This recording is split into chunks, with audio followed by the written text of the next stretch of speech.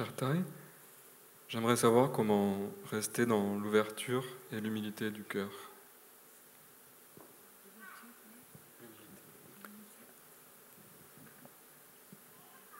How can I keep my heart open and humble?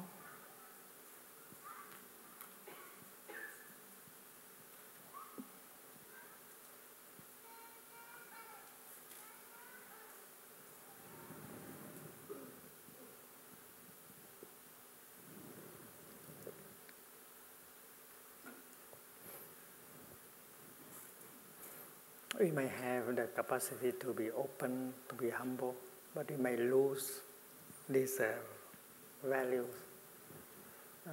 in forgetfulness.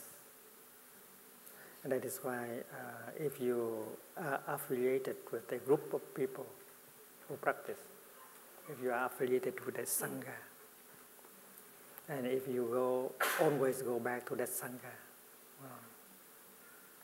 and then you will get the opportunity to continue to allow yourself to be open and to be humble. Because in the Sangha there are those who are capable of being open, of being humble.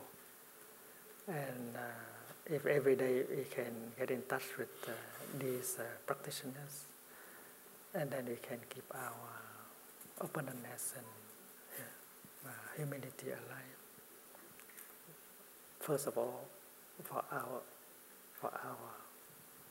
happiness. Because when you are open, you have a lot of space inside. You feel much better. And when you are humble, you feel also having a lot of strength. Humility allows you to learn more and to practice more, so that you are more capable of helping other people.